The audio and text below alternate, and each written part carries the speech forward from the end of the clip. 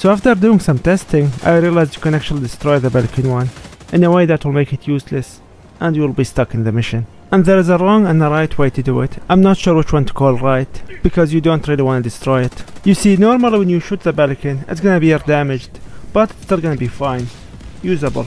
But if you shoot it while landing, that's actually gonna break it, and make it unusable at all. And don't forget to subscribe for more useless information.